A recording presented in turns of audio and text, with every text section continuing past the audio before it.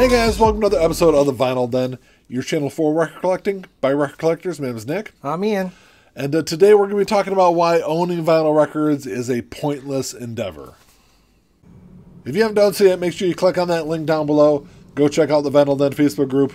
It's just a cool place to continue the music conversation. There's also a link down there for the Vinyl Den merch page. We got these cool Vinyl Den t-shirts. There's also sweatshirts on there. There's a link for the Vinyl Den Spotify and Apple Music playlist where every week we're just compiling music that we're talking about here on the channel, putting together a nice playlist for everyone to enjoy. There's also a link for the Vinyl Den Patreon page if you want to support the show. It's always greatly appreciated. You can support the show for as little as $1 a month. Of course, if you enjoy the episode, make sure you give us the old thumbs up. Hit that subscribe button down below. Make sure you hit that notification bell so you're notified every time we release new episodes. So in December of last year, there was an article in The Independent, and I think this has popped up several times on social media over the last couple of months, but Katie Edwards was the author. She wrote this article. It said, the title of the article is "Vinyl Sales Are at a High, but Owning Records is a Pointless Endeavor." I'm sure people have already, a lot of you have already seen this article. If not, I will put a link down below. Go check it out as vinyl music or vinyl record enthusiasts. It's an interesting read, would you not say? I would say slightly infuriating as someone who collects records. So I just found her points to be wrong. Yeah. They're so basically what the premise of this article, at least what the premise I pulled away from it, you can correct me if I'm wrong, is basically that her husband has a big record collection. It takes up a third of their dining room, I think is what she said. And the only reason he has these records is he likes to pull them out and display them and show them off during dinner parties. I mean, is that kind of... Yeah, I mean, that's the gist of the front part of the article. The second part of the article is why have records when you can just stream it digitally and not take up any space. And I think she implies that the artists prefer it that way because they get more money or something. Which is wrong. Yeah, it's interesting because she brings up the new Adele album, because Adele had an issue with Spotify.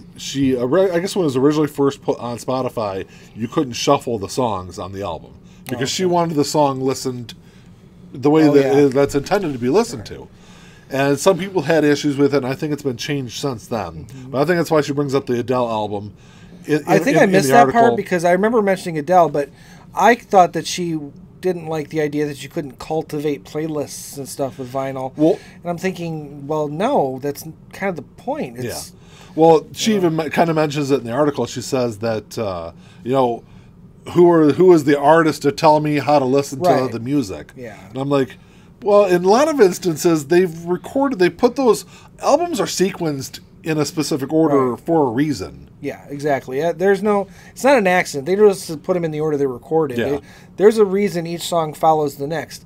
And if you've ever had mixed playlists and things like that, especially from other artists or from the same artist, you'll find that songs that are out of sequence sometimes sound out of sequence. Off, yeah. So to me, if you want a cultivated playlist, sure, stick with digital. That's fine. But when you're listening to vinyl, to a record, kind of the point is to listen to it as it was presented. That's the point, in my opinion.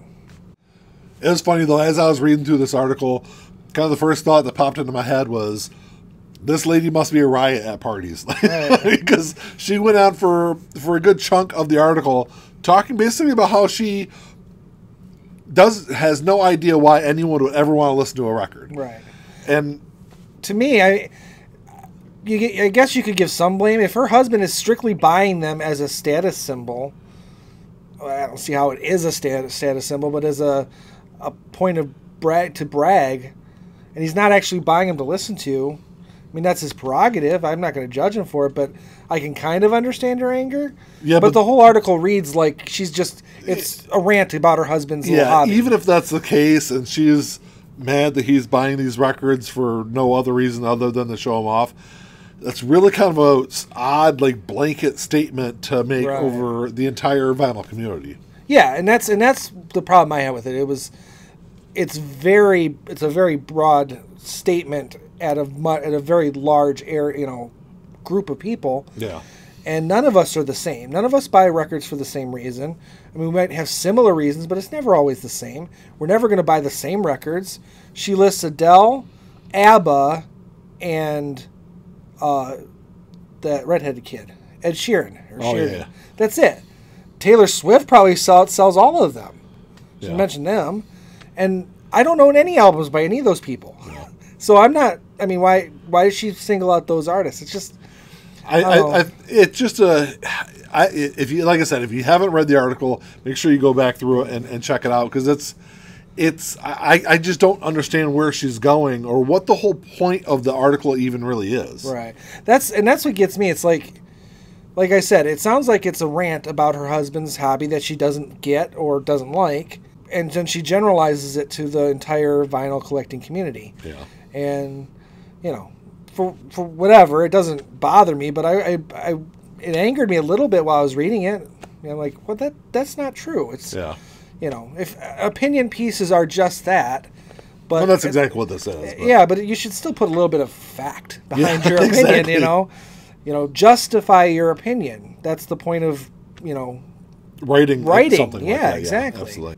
One part of the article that I guess I really kind of caught me right away was there's a line where she says, purists might say that vinyl offers a superior sound quality to that of streaming services, but I can't hear the difference. Fair enough. You can't hear the difference, but there is a big difference between what you're getting in any streaming service and what you're going to get on with a vinyl record. Now, granted, some of the higher end services, whether it's Tidal or Apple Music is now doing has lossless. Now, yeah. That definitely has more of a CD kind of quality sound to it.